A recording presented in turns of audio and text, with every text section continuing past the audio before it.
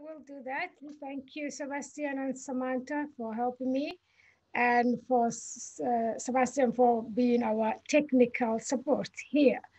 My name is Rahma Wehelie. I am R&D manager for LifeClean. My background is microbiology, where I did it actually 1996 in Centennial College in Canada.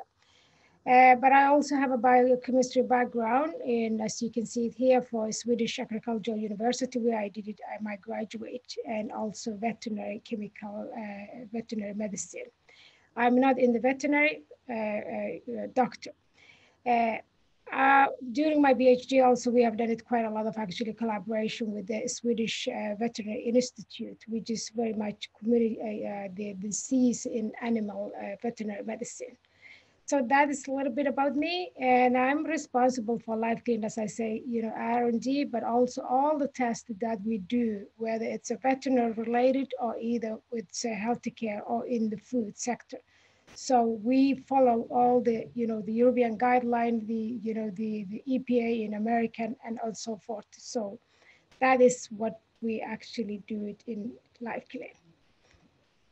What we're going to talk about it today is that to Spaulding Classification, which is actually it's actually originated from America, but also many medical devices in Europe actually are adopted this classification. And also this classification goes into it, what is really the difference between the low level, intermediate level, and high level disinfectant. And why is it necessary to use high level disinfectant when it's needed to use for sterilization? And of course, which is really the most important thing here, is that LifeClean is classified as high level disinfectant.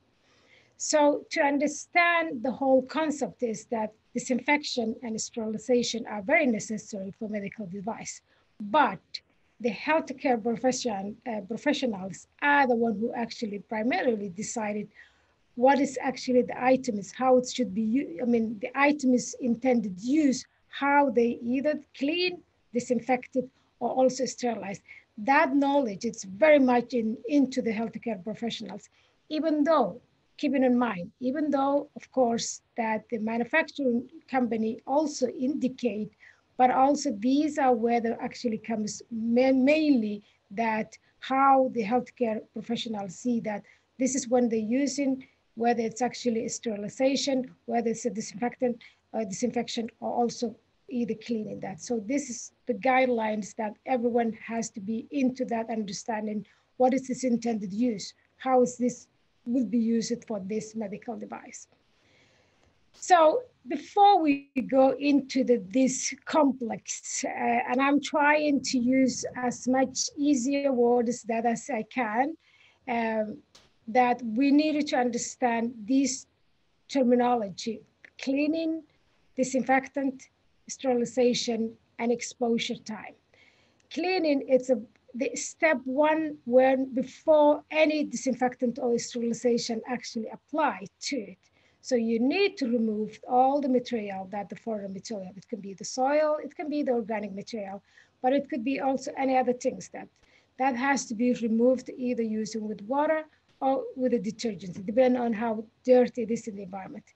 This is very critical because some of the disinfectant, even though they are really high level, the organic materials actually can interfere product's efficacy, which means that even if they were actually that the clean environment that the products take, if you apply when there is actually dirt in the surfaces, that it will compromise the product's efficacy.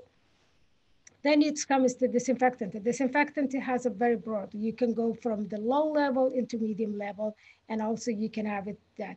But it is mainly that the agent that inactivate the disease-causing pathogens or harmful microorganisms, that it can be the virus, bacteria, and so forth.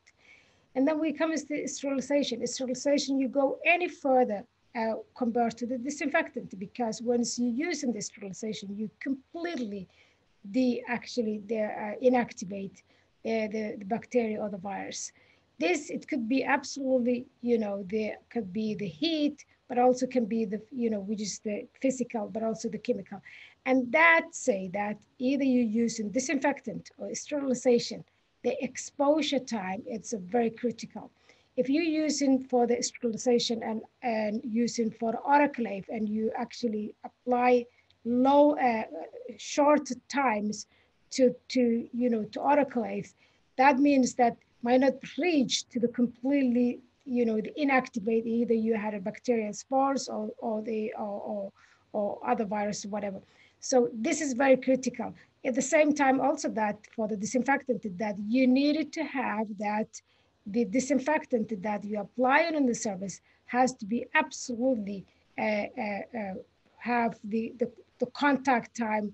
If it's 5 minutes, if it's 2 minutes, if it's 1 minute, if it's 30 seconds, if it's 10 minutes, it has to be wet on the surface that's applied. And that is what is really the most critical in either disinfecting or sterilization. I don't want to go into the details about biocides or medical device, but I just wanted to point out, maybe some of you know that LifeClean has been actually certified as MDD class 2 product.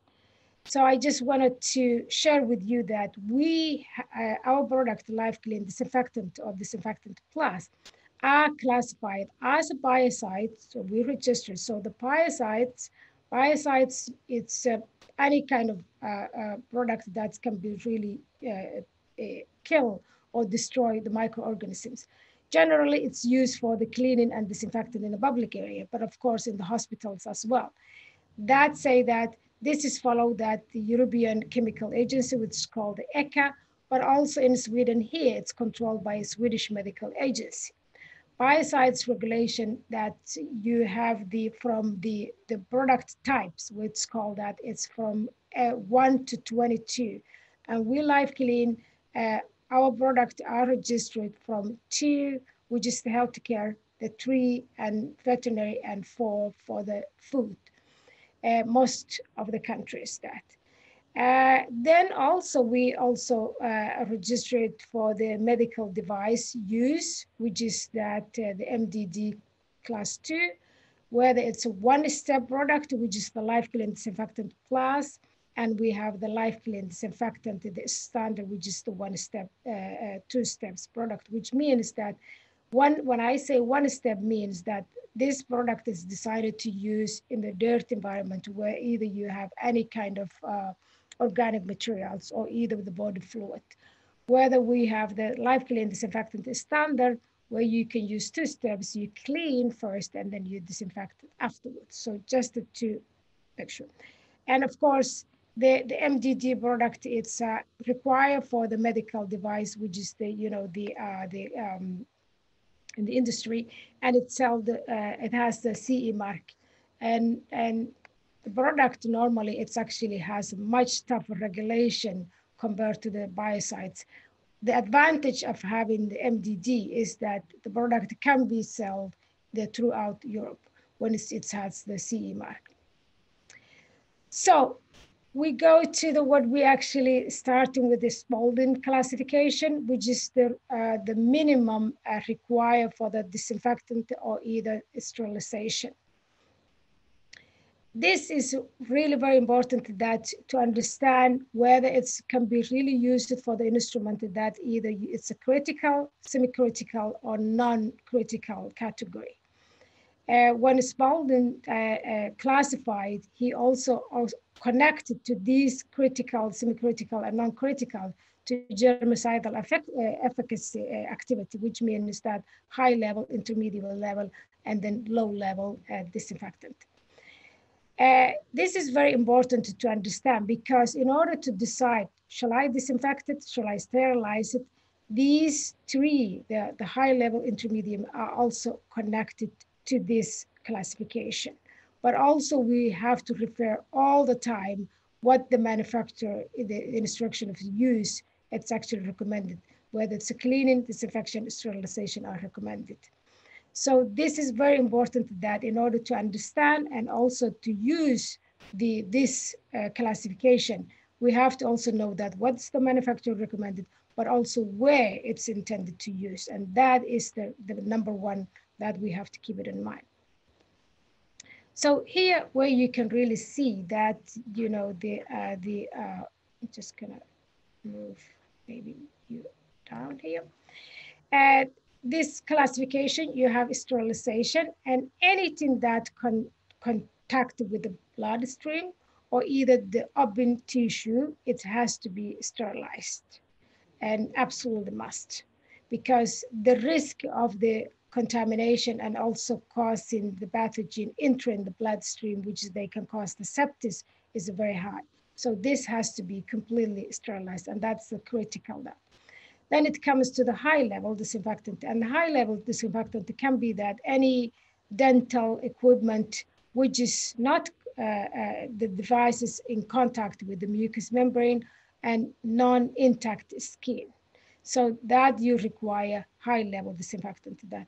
And then it comes to intermediate and also the low level disinfectant, which is non-critical device. And this can be the X-ray, it can be the blood pressure for the calves and so forth.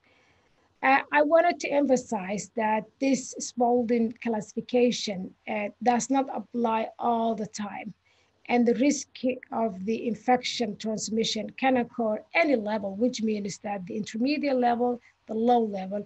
For example, if you have on the services where there is in this intermediate level or low level, which we will go later on, that the Clostridium difficile, this can be really require high level disinfectant.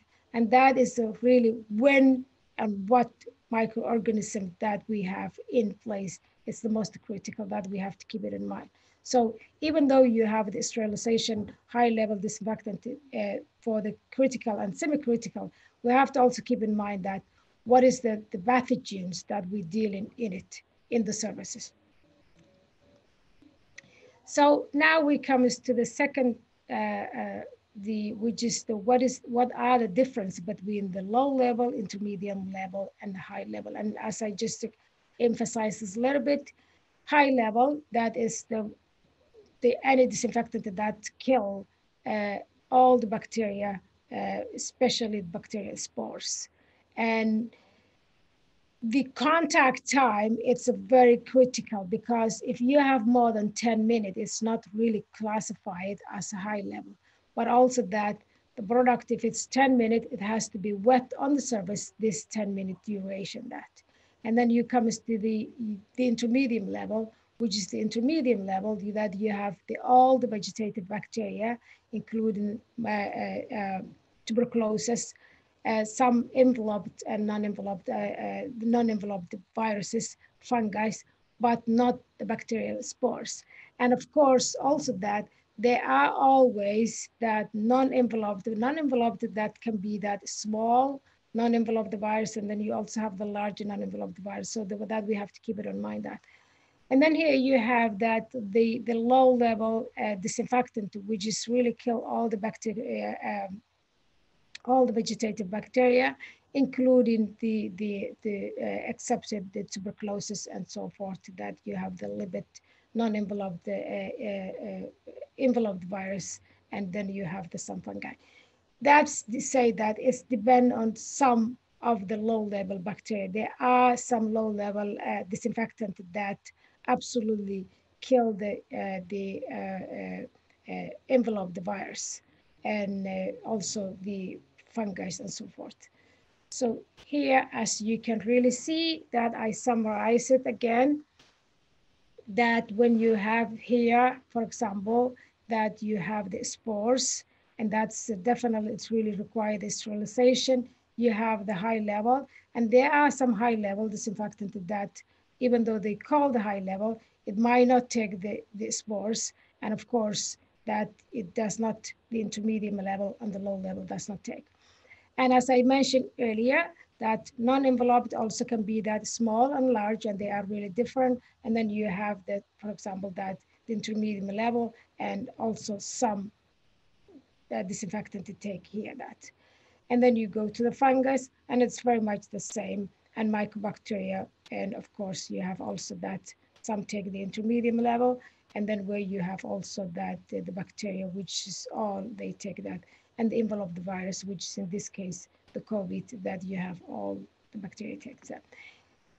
The here also is, as I mentioned, that the most critical, that whether it's intermediate or the low level, that is the device is the key part of the keeping the patient safe from the healthcare associated infection, which means that you can have it here intermediate level, for example, that some, what is the bacteria on the surface can be spores. In that case, how do you really disinfect it in this case? Even though it's not required for the high level, if you have spores, then you definitely have to use the spores in order to disinfect that. So this is very critical to keep it in mind. When do I need to use this sterilization and why? And I think part of that, we already really covered that in how one determine whether to use the, high level disinfectant or to use the, to sterilize the device. First and foremost, that we have to actually use and look at it, what is the manufacturer's instruction of use, but also, of course, what is where it's intended to use, whether it's going to be contacted with the bloodstream, or is it in the mucous membrane, which is the high level required, or either for the sterilization when it's going to contact it in the blood. These are the one really that will determine one, where should I need it to use, or when should I use for the sterilization, what kind of sterilization that I really require that. So that has to be keep it in mind all the time, that what is really needed to be used, what is intended use that. And here is that this, by using this, you actually kind of minimizing the risk of the infection transmission from the patient when it's in contact with the device. And that contact, it could be that either it's in the blood, or either for the mucous membrane, or either in the surfaces. And these are the critical that we have to determine how do we actually decide it, that when are we using for either to sterilize or to use the high level disinfectant. I don't want to go into the details, but this slide summarized that healthcare associated infections, that when the hospital has outbreak, the mostly the one who really suffer is the patient, that, and they are the one who identify the, the infection, that when they get the infection to either the hospital or somewhere else of that. And the whole idea that, as we know, whether it's antibiotics or either for the disinfectant, we keep seeing that we've been using more and more. And by using different disinfectant, but also high concentration, actually can really lead to have resistant. And in order to minimize that, one has to know that what is really the concentration that I really needed to kill, what either which surfaces that it should be used, what is on the surfaces, is it bacteria spores, is it viruses, and so forth. And that way we can absolutely minimize to the risk of developing microorganism called becoming resistant. But how do I know is it right concentration? But that is what really we have to decide first, and to really see that if it's spores, you need high level disinfectant. What kind of surfaces it is, where it should be really used. If it's equipment that should be used for the sterilization, use the sterilization. So these are the groundbreaking rules that the healthcare professionals should really determine what should be really used in order to minimize the developing the disinfectant resistant. And we come in last. We're very proud, LifeClean. We have been classified 2016, one of the Danish SSI, the health agency in Denmark, as a high-level disinfectant. And what is really grounded this high-level disinfectant, that they based on this within the 10-minute frame, that if the product has the bactericidal, fungicidal, virucidal, enveloped, non-enveloped virus, mycobactericidal, and sporicidal within 10 minutes. And that say that LifeClean fulfilled this requirement within maximum 5 minutes to 2 minutes, depending on what concentration we use, of course. So as you can see that the product is classified as a high-level disinfectant. And normally, and high level, it's also comes with the price because that some product actually are high concentration. It takes at least the 10 minutes. But LifeClean disinfectant is based on chlorine dioxide. It's stable and it's ready to use, though no mixing really required here. That one of the critical in the healthcare or either in the veterinary is that if you have a product which is high concentration and then you actually needed to dilute, that itself, it's actually causing the problem that the one who's diluting might not know that what concentration, how should they really dilute. The second thing that is very critical is that sometimes, especially, the hospital, some hospitals, they have their own cleaning staff where they actually train them and then they know how it should be done. But also some hospitals rely on the outside to source for the cleaning staff to do that. And that can be really very critical that if you dilute it lower than what the manufacturer recommended, that could be really the problem. But here in LifeClean, the efficacy, it's a very low concentration. We have for the virus, 17.5 ppm to spores, 200 ppm in 30 seconds to 2 minutes, which is absolutely really, really very low concentration and amazing that to achieve that 30 seconds. This 17.5, I have to emphasize, is that it's non-enveloped small viruses, which is polio, adenovirus, morovirus, and so forth, that it's within 30 seconds, 17.5 ppm. And of course, we claim that for the spores in this case. The disinfectant has to be, in order to say that absolutely it is really not causing resistant. What we did it was that we look at it under the microscope, that how this whole within the 1 minute contact time or either 30 seconds or 2 minutes, how the bacteria spores are actually killed. And what you can really see it here is that you see that once you apply to the LifeClean, it's penetrated into the bacteria's membrane and break down. And what happened that by breaking down both, the membrane, it's actually breaking down the DNA and the RNA, which means that by completely eliminating and breaking down the complex bacterial tight membrane, especially for the spores, then you have no longer actually that bacteria can be regenerated and survive it's in this very harsh environment. But also very short contact time. That is very essential that you really see that for LifeClean, that it has a full efficacy. And of course, it does not really require that it has to be applied in the several times. Where some disinfectant, it might need to reapply it and to reach the full efficacy where it's really needed.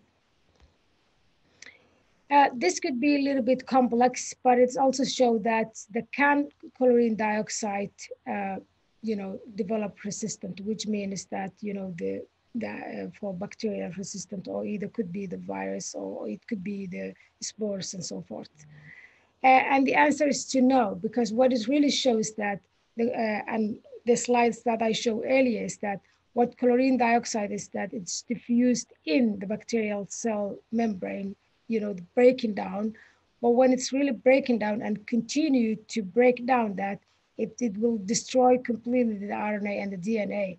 And what is happening is that then bacteria will not be able to multiply, that by multiplication that inhibited, then there will be absolutely no production that bacteria grow. I have to emphasize also here that when we do some of the tests, some standard require that in order to see that the bacteria does not survive. For example, four-field test, which you use wipes on the surfaces, and then you have the dry bacteria on the surfaces, and then you apply the wet wipes on the surfaces. After that, you grow at least 24 hours or maybe 48 hours to see if there's any bacteria survive on this, by inoculating the growth of the bacteria into to see that how long that bacteria can regenerate or can survive or can multiply that.